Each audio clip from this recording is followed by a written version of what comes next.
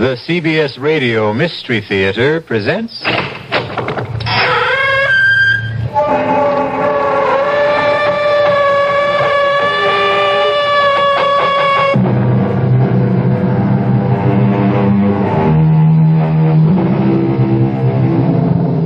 Come in. Welcome. I'm E.G. Marshall. Welcome to the fear you can hear. Welcome to the world of terrifying imagination. We are about to bring you a tale of magic. What a word, magic. What do we mean by magic?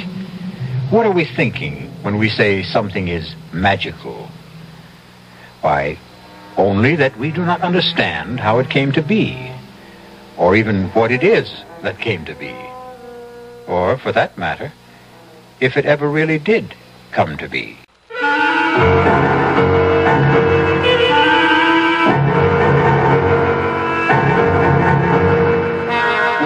Our mystery drama, The Walls of Jericho, was written especially for the Mystery Theater by Elspeth Eric and stars Robert Dryden.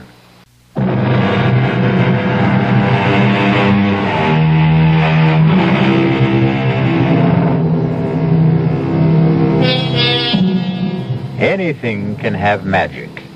A name, a poem, a face, a touch, a phrase of music, a sudden silent thought that brushes across the mind. But it won't be captured.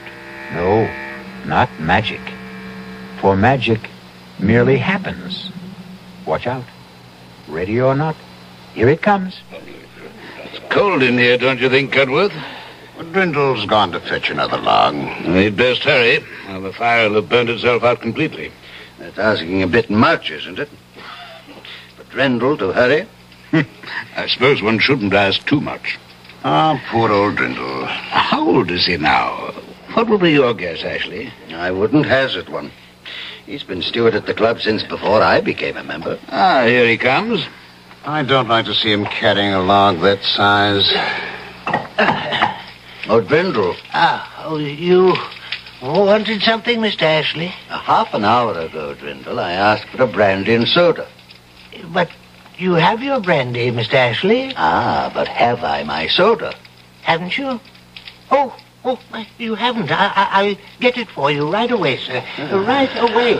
Possess your soul in patience, Ashley. Now, the club should really start to think of retiring him, wouldn't you say? Start to think? That's all we ever do. We never actually get on with the thinking, do we? Oh, hello. Everybody, have you seen this? Who's making that racket? Higgins just came in. Oh, him. Have you seen it? Have you? Seen what, Higgins? Well, I just took it off the bulletin board, Winthrop. Now, you're president of the club. You should be the first. Read it aloud. At 4 o'clock in the afternoon of January 12th, the devil will come down the chimney of the fireplace in the members' lounge. Let's see that. I just this minute took it off the bulletin board. Now, who's playing jokes around here? Now, who wrote this? Did anyone here put this notice up on the bulletin board? Now, let me see it, Winthrop. At 4 o'clock on the afternoon of January 12th, the devil will come down the chimney of the fireplace in the members' lounge. What the? That fireplace right there. How very interesting. It's not interesting at all. Just a feeble attempt to be funny. But it wasn't on the bulletin board this morning. Well, it wasn't there an hour ago when I came in from dinner. Now, was it, Cudworth? Well, I certainly didn't see it. Well, somebody put it there. The devil could have put it there. Oh, rubbish. Well, he might have. He's very ingenious, I've heard. Now, let's not let ourselves be carried away, Higgins. Mr. Ashley, sir? What is it? Your soda, sir. Well, set it down. Drindle, have you seen this? What is it, sir? Mr. Higgins found it pinned to the bulletin board. Here, read it. At 4 o'clock in the afternoon, January 12th, the devil will chimney the fireplace in the members' lounge. What does it mean? It means that the devil will come down that chimney at 4 o'clock on January 12th. That's what it means. Oh, surely not, Mr. Higgins. Definitely not. It's a joke, isn't it? Of course it is. But, on the other hand, Really, Cotworth, you and your other hands. Let's mark it down as a joke until we know better. At least until then. Anyway, until the afternoon of January 12th at 4 o'clock.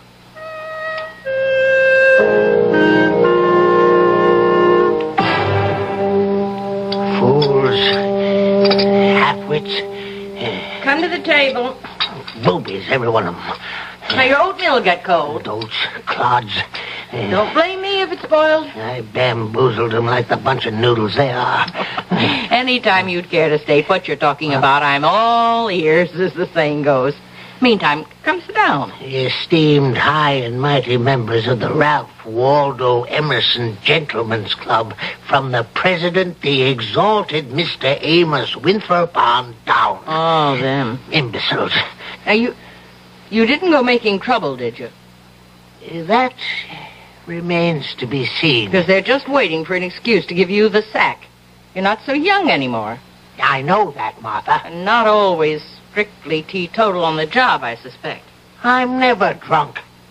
Well, a man needs to be a little elevated to spend 10 hours a day with those Back Bay snobs, but I flim-flammed them. Now, look here, Timothy Drindle. Don't you go doing anything to raise the hackles on those gentlemen. Nincompoops. Because if they should give you the old heave-ho, you know where you'd wind up, don't you? Right here at home with me, and I won't have that. They're not about to fire me, not right away. As a matter of fact, it's I who may have lighted a small fire under them. And they should be starting to feel the heat of it soon now. Very soon. Timothy, what have you done? Oh, nothing very much. I only posted a notice on the bulletin board, that's all. What kind of a notice? A modest little notice stating that on January 12th at 4 o'clock in the afternoon, the devil would descend the chimney of the fireplace in the members' lounge. You said the devil? You should have seen the excitement, especially Mr. Higgins. Oh, he's such an emotional little man. You invoked the name of the devil? No, I did no such thing. You summoned up the devil? No, I played a joke on those superior snobs who've been taking me for a joke all these years. That's all I did. Oh, once you summon up the devil, Timothy, it's not so easy to send him back where he came from. Will you stop it, Martha? I only want to make them worry. Those fine gentlemen who've never had a care in the world since the day they were born. Worry? How? About what? Worry. Will he come down the chimney? Oh, they'll worry from now to the 12th of January, and I'll be there 10 hours a day to watch them worry. And if his satanic majesty does come down the chimney, what then? Oh, he won't. He won't. I wrote the notice myself, and old Beelzebub didn't dictate it either, if that's what you're thinking. No, I'm thinking you've started something, Timothy, that he won't be able to stop.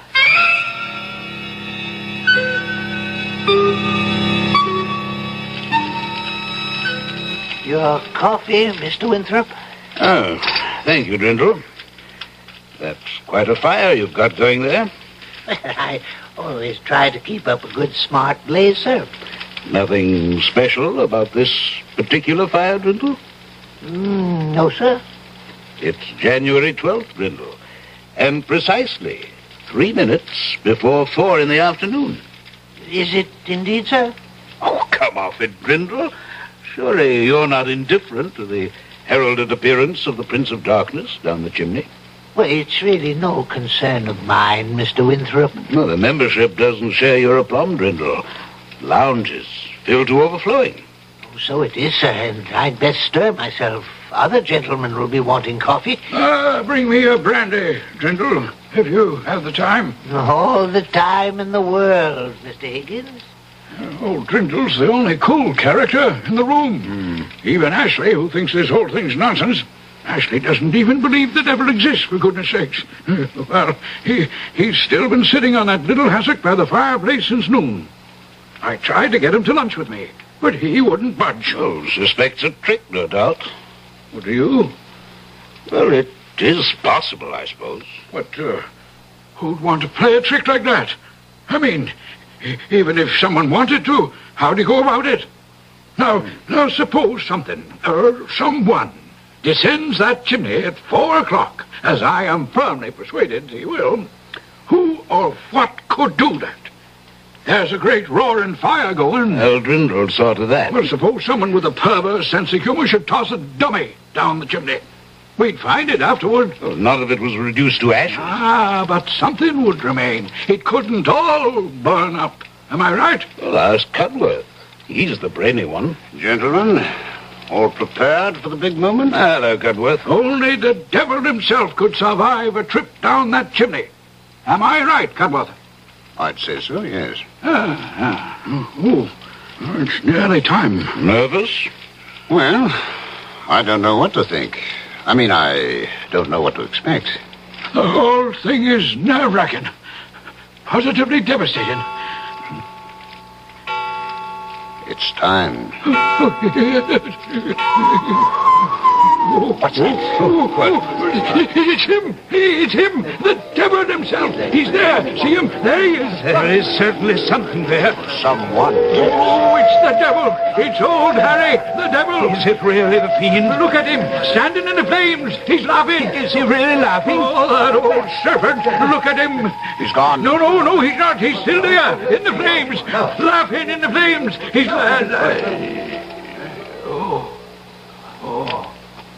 Now he's gone.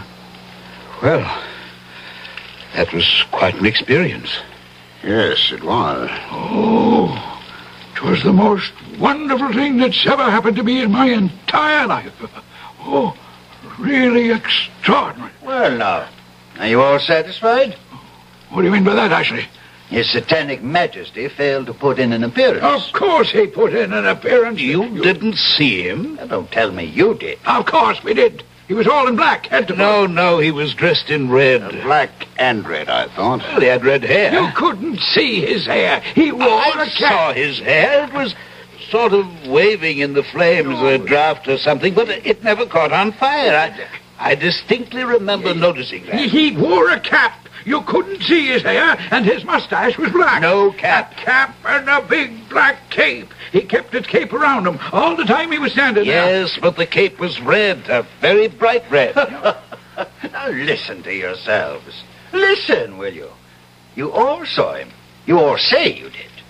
But each of you saw something different. Red cape, black and red cape. Why, it's ludicrous. It is not ludicrous at all. We were all overexcited, all worked up over this thing, and maybe our accuracy, our powers of observation were impaired. That's possible.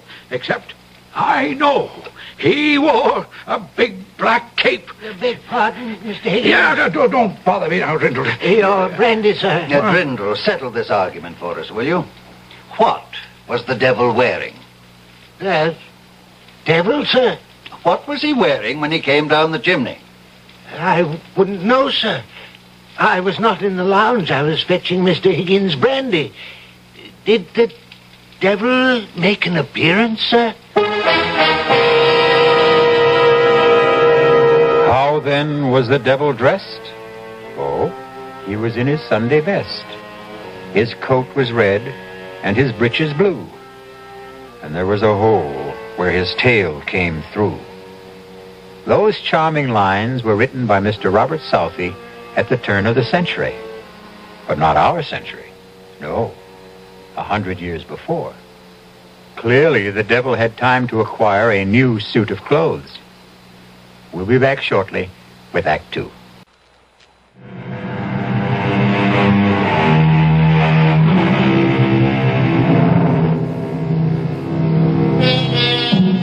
Did the devil indeed descend the chimney of the Ralph Waldo Emerson Club in the afternoon of January 12th and stand laughing in the flames? There isn't complete agreement among the club members even now, more than a month later. Cudworth, I have to talk to you. Sit down, Winthrop. Have you seen it? I've seen it. It wouldn't do any good to take it down from the bulletin board, I suppose. Well, half the membership's already seen it and told the other half. Lightning strikes again. I never dreamed it would, did you? Well, it's a slightly different bolt of lightning this time. Not the devil. The White Goddess, I believe the notice said. I copied it down. On February 8th, at 6 o'clock in the evening, the White Goddess will run naked through the members' lounge. Naked, eh? Cudworth, just who is the White Goddess? Daughter of Astarte, I believe. And, just who is Astarte? I'm sorry not to be up on these things, but it's not really in my area of concern. I believe Astarte is the goddess of fertility and sexual love. You don't say. Well, that would account for her being naked, wouldn't it? Cudworth, do we still believe in such things? Goddesses of sexual love? Why shouldn't there be such a goddess? And why shouldn't she have a daughter? And why shouldn't the daughter be called the White Goddess? You don't believe she'll run naked across the members' lounge, do you? I didn't believe the devil would come down the chimney. But you did see him, didn't you? Yeah? Or something that looked very like him. Assuming, of course, I know what the devil looks like. Cudworth, I saw his horns. Did you indeed? Have you seen it? Have you seen the notice? Yes, we've seen it. Do you know that members are pouring in from all over the country? Oh, no. Members that haven't been inside the club in 20 years. We can't even begin to put them up.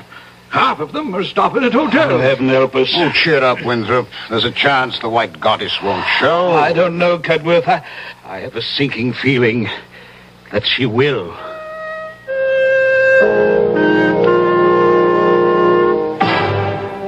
There isn't an empty hotel room in the whole of Boston. Why are you doing this, Timothy? What are you getting out of it? I'm getting something off my own back, that's what. I'll never understand you. You haven't up to now, that's for sure. Playing jokes on people at your age. It's no joke. Well, I don't know what else you could call it. It's a plot. A plot to make them squirm, those fine gentlemen with their fancy ways. Why should they go through their entire lives without knowing a moment's uncertainty or a pang of anxiety? They're always so damn sure of themselves. Well, they're not sure any longer. They're divided amongst themselves already on the subject of the devil. I hear them jawing away about it in the lounge. Was he there or wasn't he? What did he look like? What did he wear? Mr. Higgins says red. Mr. Winthrop says red and black. Mr. Cudworth says nothing at all, just looks wise. And Mr. Ashley says the devil never came down the chimney at all, so they're every last one of them crazy. I tell you, their chatter and their argument was driving me right up the wall. But I put a stop to it, all right. And just how did you manage to do that? By putting up the notice about the White Goddess. That's how. Now they're all talking about her. And when is this White Goddess making her debut? 6 o'clock tonight. And is she coming down the chimney? No, as the notice says, on February 8th at 6 o'clock in the evening, the White Goddess will run naked through the members' lounge. Where will she come from? How should I know? I only wrote the notice. But I think it would be nice if she came in through the main door and went out through a window. Yes, that would be rather nice.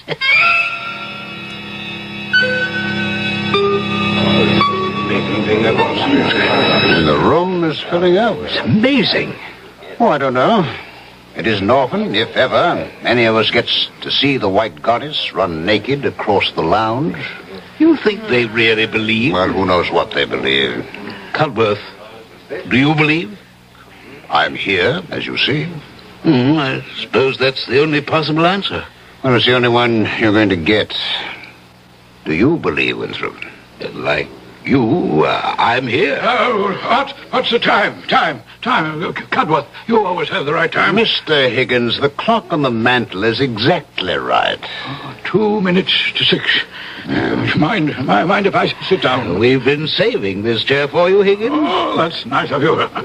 Well, the lounge is pretty well filled up, isn't it? Bursting at the seams. Oh, I've been studying all about the White Goddess. Daughter of Astarte, who in turn is the goddess of fertility and sexual love. Oh, you knew that. Cudworth told me. Cudworth, you really do know everything. On the contrary, I know very little. Well, you've always seemed to me to know everything. That's because you know less. Hey, mind if I join you? Well, there's no place to sit, Ashley. Oh, what a pity. Well, you could sit on the floor. Now, how would I look sitting on the floor when the White Goddess comes running across the lounge? No, I think I shall join old Drindle over by the window. Perhaps he'll fetch me a brandy. No, you haven't time. It's nearly 6. Oh, you mean I might miss her goddessship? Oh, my, that would never do. Oh, jeez. That ass doesn't believe she'll appear. Well, why did he bother to come here at all? Because if he doesn't believe, neither does he disbelieve. Just look at him, laughing and joking with Drindle. Well, that's probably the first time he's ever spoken to Drindle, except to give him an order. You could say that about most of us, myself included. Well, Drindle's getting old. Poor old Drindle. It's time. The time has come. Oh, look at her. Look at her. She's beautiful. Sublime. Oh, White Goddess. Oh, heavenly thing. I never thought I should live to see anything so beautiful. The most exquisite thing I ever saw, or ever shall see. Where did she go? She was here such a little time. She disappeared through the window. The wall, I think. No, through the window, the one back of where Ashley's standing with Drindle. I saw Ashley turn and look out the window just as she vanished. You don't think it's possible he saw her too? Oh, no, not Ashley. Well, Ashley? What? If you could stop staring at the stars, I'd like to ask you something. Magnificent. Yes, the stars are magnificent, but I have something else in my mind. Well, what's troubling you, Cudworth? Why, nothing very much, Ashley. Is something troubling you? The way she disappeared. Simply melted into the astral light. Who melted into the astral light, Ashley? Why, the White Goddess. Well, don't tell me you didn't see her. Oh, yes. I saw her. Radiant in all her nakedness. Glowing like mother of pearl. Her long hair flying out behind her. Oh, but then, you saw her. Yes. Now, the others, did they see her? Oh, yes. Of course. Oh, everyone must have seen her. Now, Drindle. Yes, sir? You saw her. No, Mr. Ashley. Oh, come now, Drindle. Of course you saw her. We were standing here together, side by side. I didn't see anything, Mr. Ashley. Now, don't tell me you didn't see anything, you old liar. Well, I was busy with something. You were not busy with something. We were standing here talking, and the clock struck 6, and the door opened, and she came in. And she ran. Her feet hardly touched the floor. Ran across the lounge to this window, this one right here. Why, her shoulder brushed mine. I felt it. My left shoulder.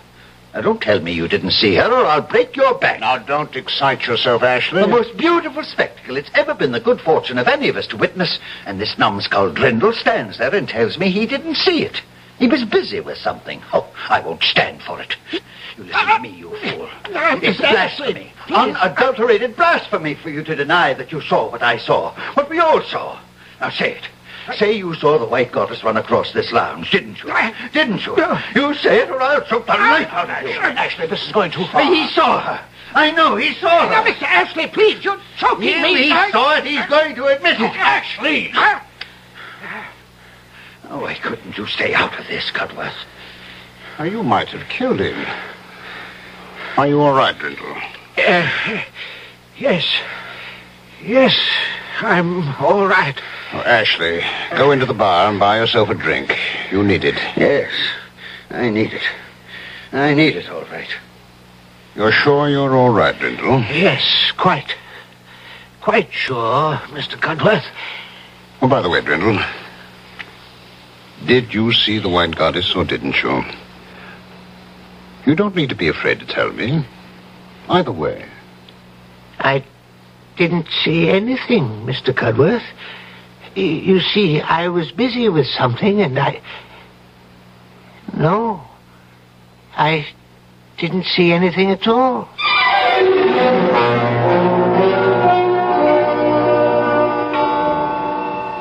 Well, I think I must be getting on home.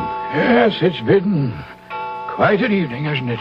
Quite an evening. A never-to-be-forgotten evening. Beautifully put, Ambrose. Well, come along. I'll drop you off. Thank you. So long, everyone. Night all. Oh, wake up, Ashley. Yes, I'll wait for you. Well, Cudworth? A never-to-be-forgotten evening. Well, at any rate, one I'll never forget. I fancy none of us will ever forget. You leaving now? No, I'm going to stay until the room's cleared. It's about cleared now. Nobody much left? I want to speak to old Drindle. He doesn't look too happy. That was quite a going over Ashley gave him, wasn't it? Looked that way.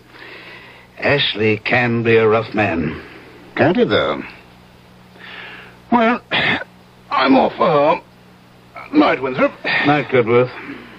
A never-to-be-forgotten night. Oh, Drindle. Yes, Mr. Winthrop. May I speak to you for a minute? Oh, yes, of course, Mr. Winthrop, of course. You all right? Perfectly all right. I couldn't help noticing you and Mr. Ashley seem to be having an altercation of some sort. Mr. Ashley was angry, sir, because I wouldn't say I saw the White Goddess. And why wouldn't you say you saw the White Goddess? Because I didn't see her. But we all saw her, Drindle. Even Mr. Ashley saw her. She wasn't there. Oh, my dear man, she was there. She ran across the lounge all naked, just as the notice said she would. Now, why do you persist in denying it? Because I wrote the notice. Oh, now, Drindle. And I wrote the other one, too, about the devil coming down the chimney. I wrote them both, and I made them up out of my head. Why are you lying to me, Drindle? I'm not lying, sir. But of course you're lying. I don't know why you're lying. Perhaps to make yourself important in our eyes. I am not lying. But we all saw her, Drindle. It was the most exquisite moment of our lives. We saw her. Therefore, you're lying.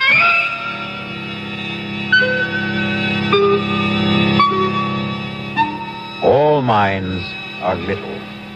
In this great universe of ours, man is a mere insect as compared with the boundless world about him, as measured by the intelligence capable of grasping the whole of truth and knowledge. Yes, Virginia, there is a White Goddess. We'll be back shortly with Act 3.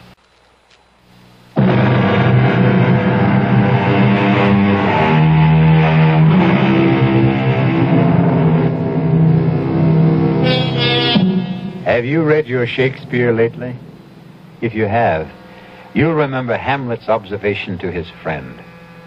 There are more things in heaven and earth, Horatio, than are dreamt of in your philosophy. If you haven't read your Shakespeare, now for the third act of The Walls of Jericho. Come eat your breakfast, Timothy. It's on the table. It's ridiculous. It's absolutely absurd. They're trying to ruin me. Oh, he's off again. I never even turned around when I heard them whispering behind my back. Drindle's getting on. Poor Drindle. Drindle's had a drop too much. That part's true, all right. But when they called me a liar, and to my face, I don't have to take that. Who called you a liar? Mr. Amos Winthrop, the president of the club, the highest mucky-muck of all the high mucky-mucks, that's who. Well, what kind of a lie did you tell him? No lie. I told him no lie. I told him the God's own truth. That I had written those notices and put them up on the bulletin board. The one about the devil coming down the chimney and the one about the White Goddess running naked across the lounge as well. Why wouldn't he believe you? Because he's a fool. The biggest fool in a pack of fools. I said, why wouldn't he believe you? He says he saw the devil, saw him come down the chimney and stand in the flames, and that most of the others saw him too. All but Mr. Ashley and a few other disbelievers. Oh, you should never have invoked the devil. I told you that at the time. But even Mr. Ashley is saying that he saw the white goddess run across the lounge. Radiant in her nakedness, he says, glowing like mother of pearl. Imagine Mr. Ashley talking like that. He says she brushed up against him, against his shoulder, and then went out through the window and melted into the astral light. Mr. Ashley, of all people. Maybe it happened. How could it have happened when I made it all up? Well, come, eat your breakfast. No, I can't. I'm too upset. You're more upset than they are. Those fine gentlemen you were going to teach a lesson. Oh, don't you worry. I'll fix them. I'll put up another notice. Oh, now, Timothy, don't start up again. Only this time I'll make it so crazy, so outlandish, they'll see that it's only a joke. They won't be able to help themselves. Here, now, let's see. Where's a pen? And a piece of paper.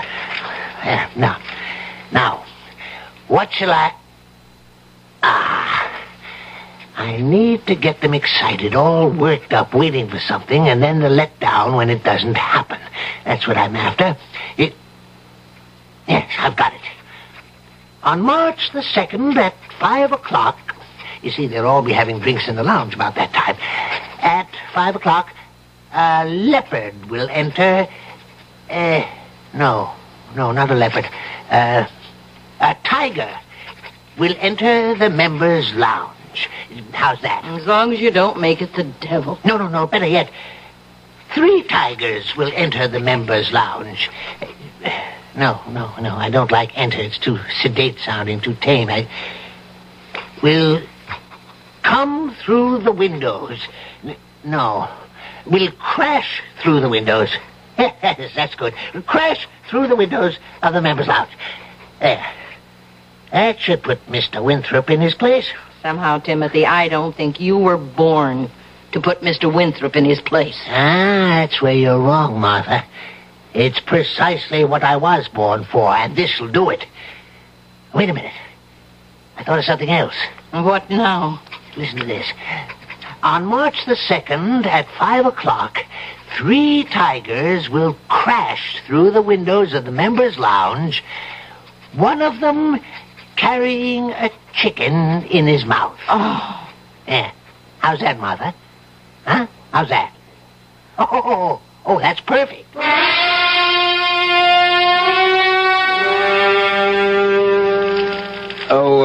Drindle. Mr. Winthrop, yes, sir? Stir up that fire, will you? Yes, sir. That's fine. Would you like another log, sir? No, that'll do it, I think. Weather's letting up a bit. Yes, it seems to be. You're in the club a bit early today, sir. Yes, a bit. Why, yes, it's only a little after 4. Are you waiting for the tigers, sir? How's that? I just thought perhaps you might have wanted to be the first one on hand when the tigers crashed through, that's all. You're being impertinent, Drindle.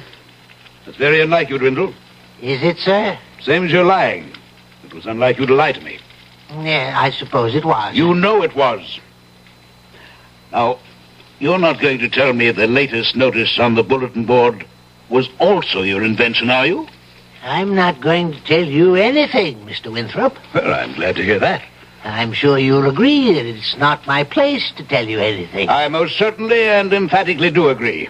I thought you would. Not that I'm certain that the 3 tigers will crash through the windows. No, I'm not certain at all. It's absurd on the face of it, isn't it? Most absurd. 3 tigers. Well, now. Perfectly ridiculous. And one with a chicken in his mouth. It's laughable. Well, don't laugh, because it just may happen, precisely as the notice predicts. We simply do not know. I promise not to laugh.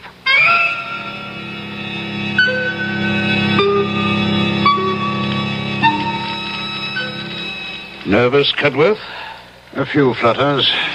It's the uncertainty, of course. I've been here since 4 o'clock. Can you imagine that? I had a hard time staying away myself. I had a few sharp words earlier with Drindle. Sorry to say. The old man's getting very independent, very opinionated. Where is he? He's usually around taking drink orders by now. He's standing over there by the main door looking very superior.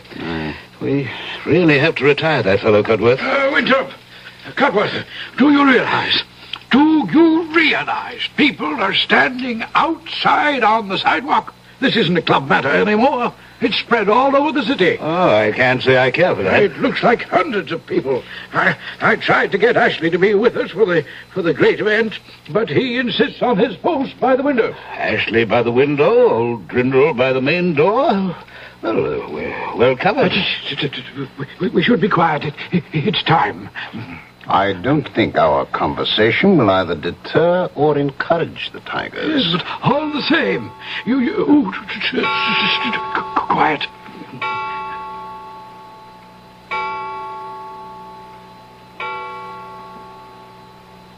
Here they come! Look there! Oh, Lord Davis!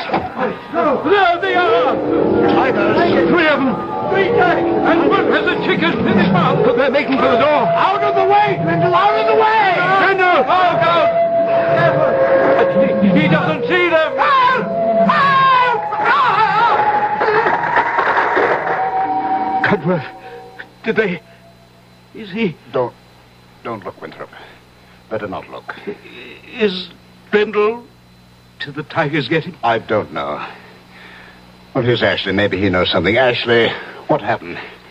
Old Drindle's dead. Oh, no. How did it happen? Heart attack, apparently. Not the tigers? There isn't a scratch on him. They simply jumped over him, knocked down the big door, and disappeared. Old Drindle never believed in the tigers. Oh, is it conceivable he didn't see them? Oh, he saw them all right. Well, how can you be sure? Well, don't you remember, just before the tigers reached the door, he called for help. He saw them.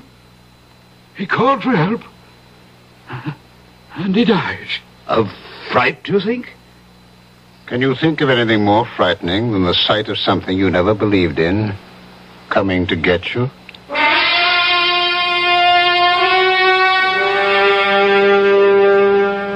Let's step in here for a few minutes, gentlemen.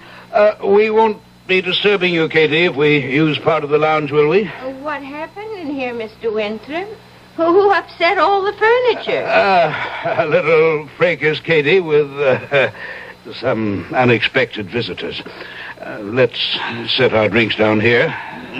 Pull up chairs, everybody. There's a few that weren't overturned. Well, we'll have a new steward tomorrow. They're promoting someone from the dining room. You'll never hold a candle to Drindle, no matter who he is. Drindle was a good man. If you gentlemen are going to be using this room, I can clear out and come back later. Now, you go right ahead with your cleaning, Katie, if you don't mind sweeping around us. That's all right with me. There certainly isn't that. Gentlemen, I asked you to meet with me here because I have a confession to make. I'm sorry I didn't tell you before, but, well, I didn't. But now I must. After the incident of the White Goddess, gentlemen, Brindle told me that he himself had posted those notices on the bulletin board. Drindle? The one about the devil? And the White Goddess, that one too? I didn't believe him. After all, we saw the devil, most of us, and we all saw the White Goddess. And to believe Drindle would be to admit that he had the power to summon them up. What about the 3 tigers? One with a chicken in his mouth? We saw them too. And in all probability, so did Drindle. And the sight killed him. Is it possible that a man like Drindle had the power to invoke such things? Well, I must now concede that he did. There I must take issue with you, Winthrop. Drindle only put up the notices. The power lay within us, the membership. I, for one, claim no such power. You, for one, have no such power, Ashley. Nor have I. Nor has Winthrop or Higgins or any member of the club separately or consciously. But unconsciously and collectively, the power is ours. Together and without knowing it, we can do such astounding things. Together and without knowing it, we are constantly doing astounding things, are we not? And always have. Both for good and for evil. I call your attention to the biblical story of the Battle of Jericho. We all know that stone walls cannot be shattered by a band of men marching round them, a final blast of trumpets, and a great shout. We know that. And yet it happened. The walls of Jericho fell. Why did they?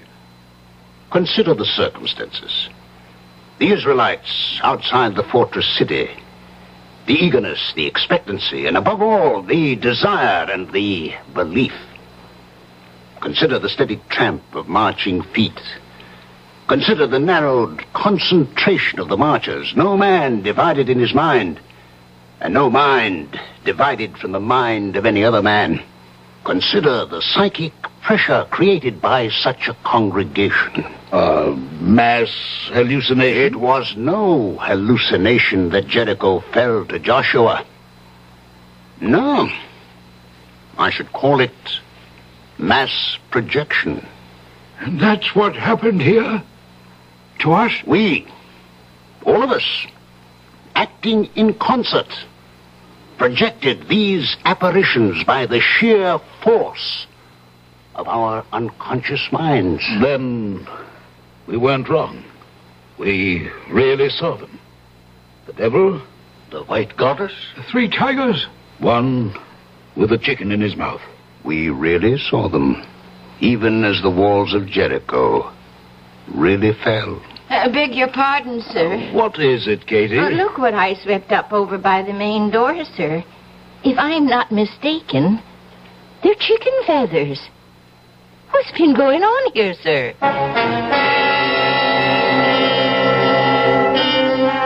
And so ends our tale of magic. A magician performs his tricks.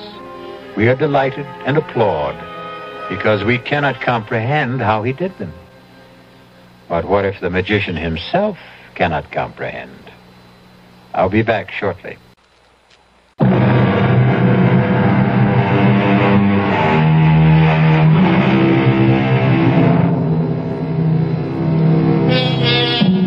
Seek to know the truth, for the truth shall make you free. I believe that, but it's a long search and a weary one.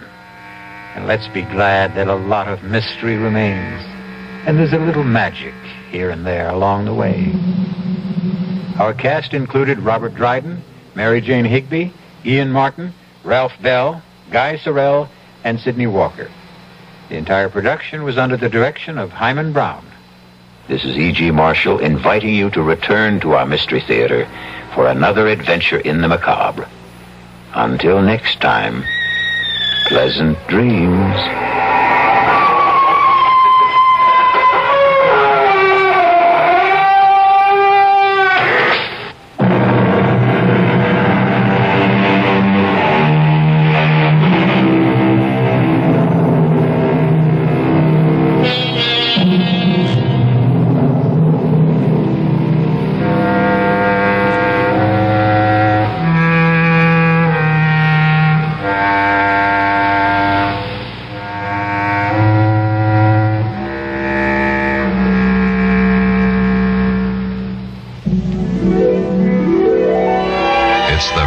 Sound of better music.